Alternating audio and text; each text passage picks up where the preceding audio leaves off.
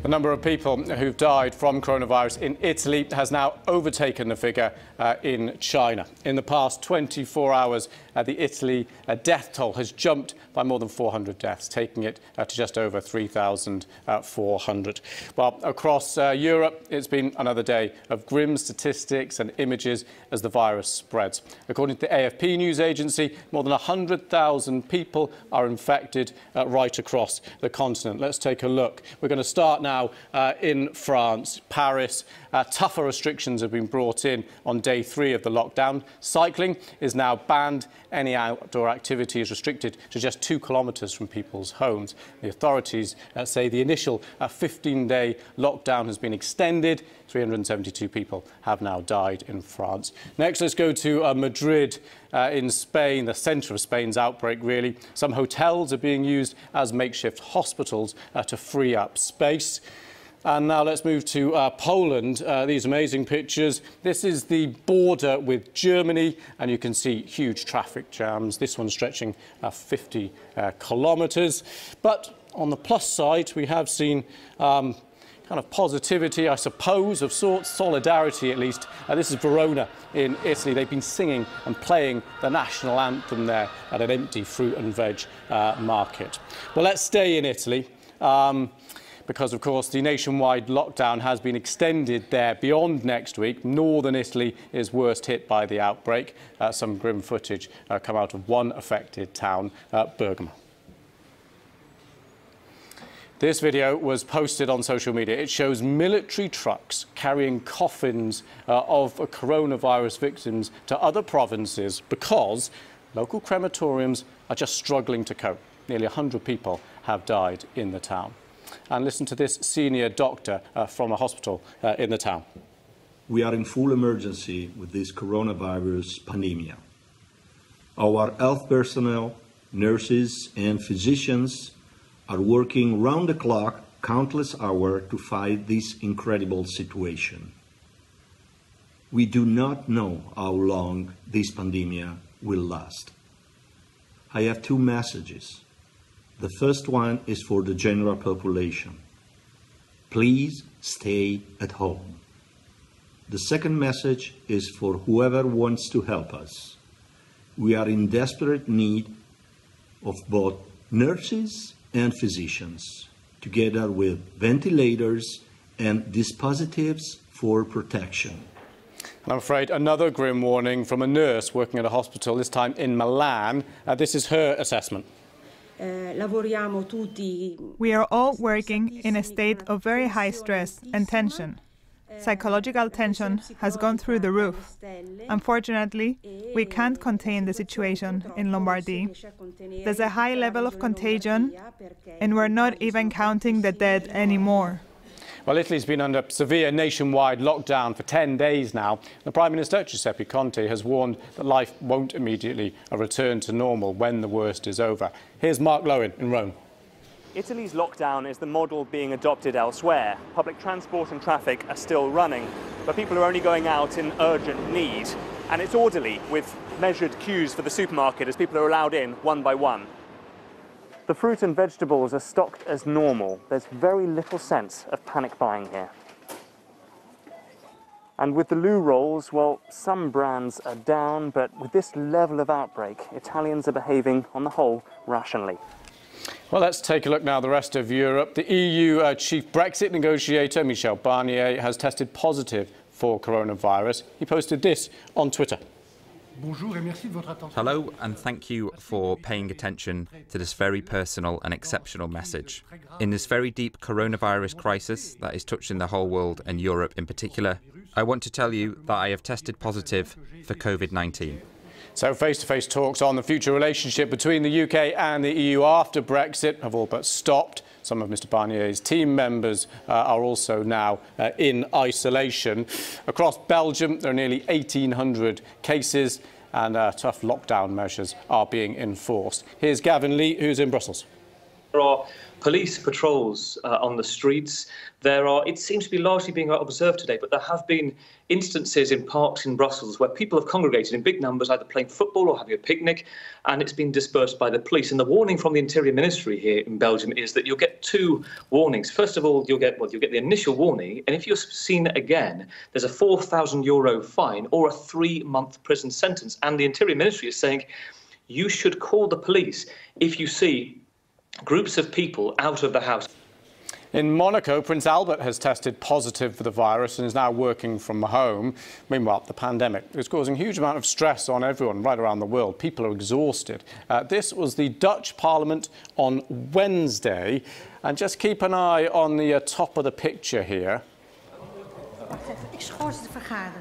The Minister for Medical Care fainted at his lectern. 56-year-old says he was exhausted from weeks of intense work on coronavirus.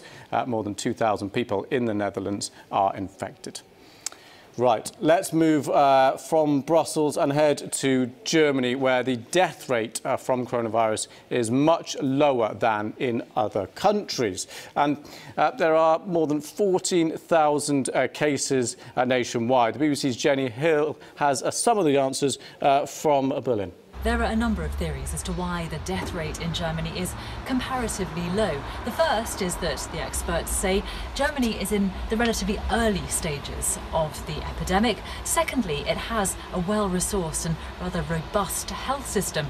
But thirdly, and perhaps crucially, it's about, the experts say, the way in which testing has been carried out here. The authorities have tested very widely and they've tested very quickly. That, in theory, means that people are being caught in the early stages of infection, and in theory it means that there are fewer undetected cases out there. It's perhaps worth noting too that a lot of the people who've been tested and confirmed positive so far have been relatively young. Having said all of that, they do expect that death rate to start to rise. Well, nearby countries have recorded much higher death tolls. One example is Spain. In just 24 hours, the number of fatalities jumped from 200 up to 803. And that's the number of cases, 17,000 people across the country infected. The BBC's Guy Hedgecoe is in Madrid. Here in the Madrid region, where we're seeing around 40% of all cases, and that obviously puts a tremendous amount of pressure on the local healthcare services. Now, the government has tried to take measures to alleviate that, not just here in Madrid, but elsewhere across the country, for example, by nationalising private hospitals. But it does seem to be a big problem here in Madrid in particular. Also, we have seen a number of outbreaks of the coronavirus in retirement homes. Now, elderly people are obviously a particularly high-risk group, so that could be contributing as well to that relatively high death rate. And in addition to that, there has been some criticism of Spain when it comes to its testing for coronavirus, that the testing hasn't been done soon enough, that it hasn't been rigorous enough, and therefore that when people are being hospitalised, that it's that much more difficult to cure them and indeed to save their lives. The Tokyo 2020 Olympics is still in doubt, but in Greece the Olympic flame was formally handed over to Japan. The ceremony was being held behind closed doors. Tokyo 2020 organisers insisting the Summer Games will go ahead. The torch arrives in Japan on Friday for a simplified relay that's scheduled to start in Fukushima.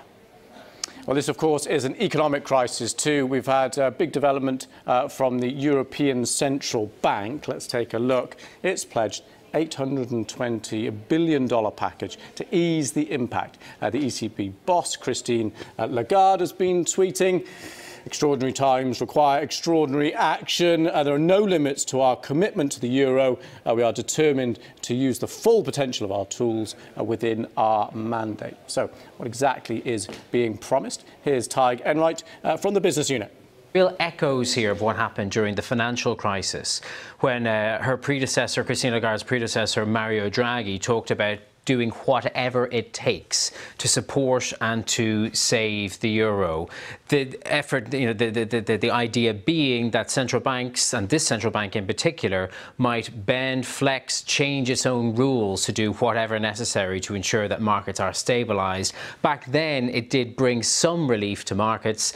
Today, whatever relief there was on stock markets was pretty short-lived. They are falling again. But there is always this open question when it comes to market interventions and things like quantitative easing, which is what effectively we're talking about here, money printing, the idea that you can throw buckets of water on what is a very, very big fire. It might not extinguish the fire, but until after the event, and maybe never, we might not understand how much worse it would have been had the efforts not been made in the first place. For the first time, China has reported no new homegrown cases of the coronavirus, a rare bit of good news, I suppose. Now, that includes Wuhan, the city where the outbreak began, which has been on lockdown for nearly 2 months. The quarantine rules have been slightly relaxed in Wuhan. It is still designated a high-risk area, but people are now being allowed to walk around their compounds and exercise outdoors. Chinese media claiming if no new cases are reported for 14 consecutive days, the restrictions could be reduced further. Well, Singapore and South Korea, let's head over there because they're both having some success battling the virus at home. Singapore reported 47 new cases, of which 33 were actually imported. And South Korea has recently been able to limit the outbreak there, but has had a sudden jump in new cases, 152, with 74 of those coming from a nursing home in Daegu. Japan has only reported 3 new cases. Hokkaido is the worst affected Japanese region, but is now lifting its state of emergency, which has been in place since late February. Now, given the recent success, a growing concern in Asia is people bringing the virus back from abroad. Despite having no new cases domestically, China did record 34 new infections among people coming into the country from abroad, as Stephen McDonnell now reports. 34 new cases. Most of those are in Beijing, in fact, and a lot of these are Chinese people returning home from North America and Europe, believing that this is the safe place to be. And for that reason, the Beijing government even issued a sort of statement saying that all these Chinese students studying overseas, unless you have a good reason to, you shouldn't come back. So they're already trying to tell people they don't want them flooding back into the country because everything's kind of under control now. And imagine there have been cases of people with coronavirus symptoms who've boarded planes, they've taken drugs to suppress the conditions, so it seems like they're all right. They arrive in Beijing, somebody gives them a proper test, and they have the coronavirus. Now imagine that, again, you could be infecting everybody on that flight, you're in a crowded airport, more infections, and that's why in big Chinese cities there are still these very strict quarantine rules. Iran has reported its biggest jump in coronavirus deaths. 149 new fatalities have been confirmed in the past 24 hours. The death toll is now nearly 1,300, and there have been more than 18,000 confirmed cases. It's the worst affected country in the Middle East, and on top of that, experts believe the number of cases may be underreported because testing is being restricted to severe cases. Here's Rana Ramport from BBC Persian. Iran is a very vast country and with more than 80 million people, and reports from many cities and smaller towns say that they don't have test kits and they're unable to test all the people who are passing away. But interestingly, Kianush Jahanpur, one of the spokespeople for the health ministry, said that every hour 50 Iranians are being infected by the coronavirus, and every 10 minutes one person is dying. This is already a very high number, and if we believe these numbers are true, it seems that the measures that the Iranian authorities have introduced are not enough. So here's the situation in the Middle East. These are the 5 most affected countries in the region. Israel, nearly 530 cases, and the government there says it will impose a curfew for the next 7 days. Qatar, over 450 cases. Bahrain, 1 death and nearly 280 cases. And Saudi Arabia has almost 240 cases. But Iran is the epicenter of the region's outbreak. The government's been criticised for responding too slowly. Even so, this week it closed Shia Muslim shrines in Qom. And take a look at this, though. You can see people still went outside the shrines to pray. Well, in the US, there are more than 11,000 confirmed cases of coronavirus and more than 150 people have died. Washington state is the worst affected with 68 deaths. President Trump has asked US health regulators to roll out potential therapies aimed at treating the virus. Clinical trials are already underway for many new therapies, and we're working on scaling these to allow many more Americans to access different drugs that have shown really good promise. We've had some really good promise. President Trump named 2 drugs that the Food and Drug Administration, the FDA, is currently looking at. The first is remdesivir. It's an experimental antiviral drug. It's produced by Gilead Sciences, whose headquarters are in California. And this man is the company's boss, Daniel O'Day. He was at the White House earlier this month meeting with the president and the task force there. The second drug is a common antimalarial called hydroxychloroquine. Here's the FDA chief. We need to make sure that the sea of new treatments will get the right drug to the right patient at the right dosage at the right time. As an example, we may have the right drug, but it may not be in the appropriate dosage form right now, and that may do more harm than good. Those are the things that's our job to look at, and that's why it's really important we have these dedicated professionals looking at these aspects of therapeutic development. Well, here's an expert speaking from Palo Alto on what these 2 drugs are all about. We know that remdesivir, which is one of the drugs that's being trialed now in the United States, has been shown to have broad antiviral activity against numerous viruses. So hopefully those studies, which have been underway now for a few weeks, also here and in China, we will have some information coming forth soon. The other drugs that President Trump were talking about, hydroxychloroquine and chloroquine, are drugs that we have used to treat malaria in the past. There's some promising information that came out over the last few days showing that patients who received hydroxychloroquine may rapidly clear their viral load from SARS-CoV-2 quickly. I need to caution, though, that this is a very small study, and this is why we need to do a larger clinical trial or study to find out more information.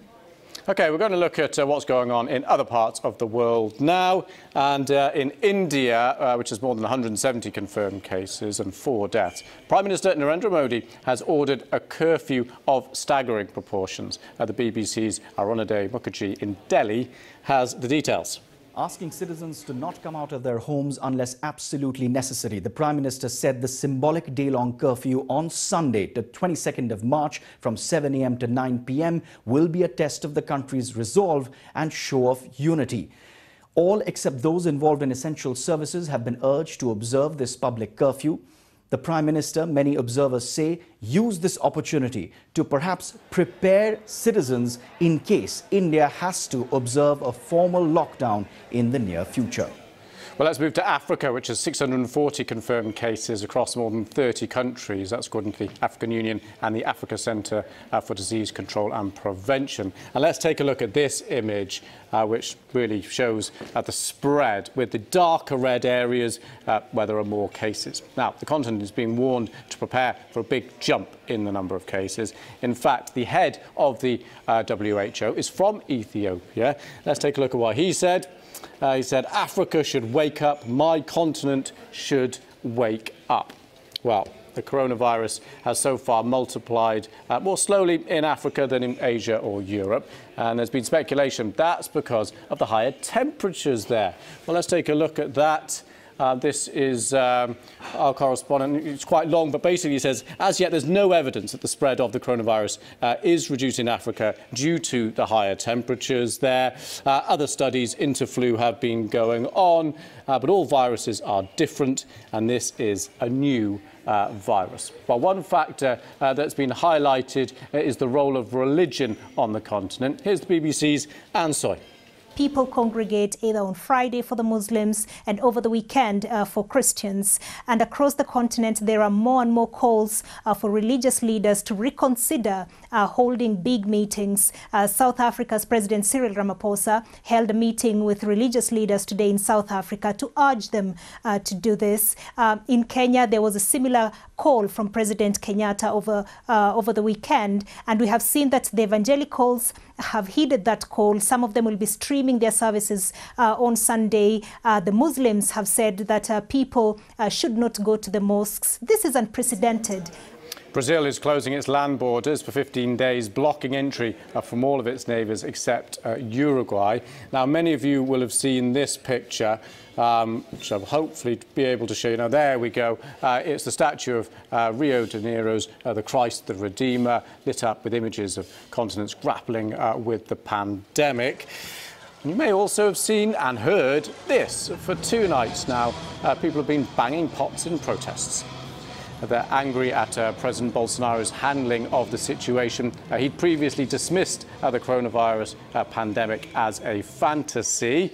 Well, Katie Watson, as you can see, is in Sao Paulo. Katie, good to see you. So what are these protests all about? Well, these protests are, they're just the anger really people feel about the way Bolsonaro has handled the coronavirus crisis so far. You may have heard just a few days ago at the weekend, there were these huge marches that were organised in support of Bolsonaro against Congress, and they'd been planned for a while. But he came out saying they need to stop, we need to call them off because of the health of Brazil. That said, people still came out on the streets. He came out, he shook hands, he took selfies.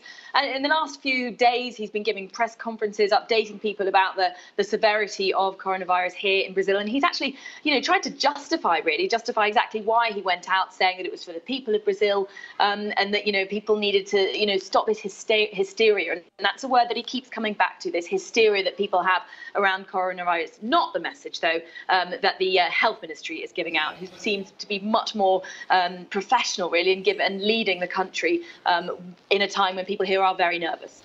And what about the restrictions and measures and things that could be coming down the line there?